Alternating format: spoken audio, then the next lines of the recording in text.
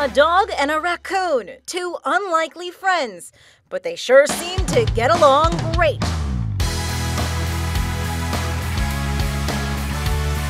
Just look at them enjoying each other's company.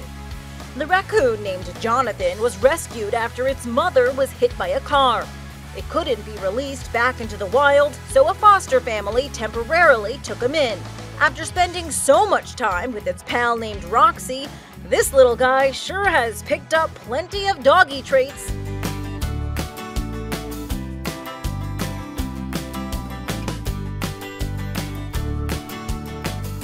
Might as well give him a bone. Oh wait, he already has one. For InsideEdition.com, I'm Lee Sheps.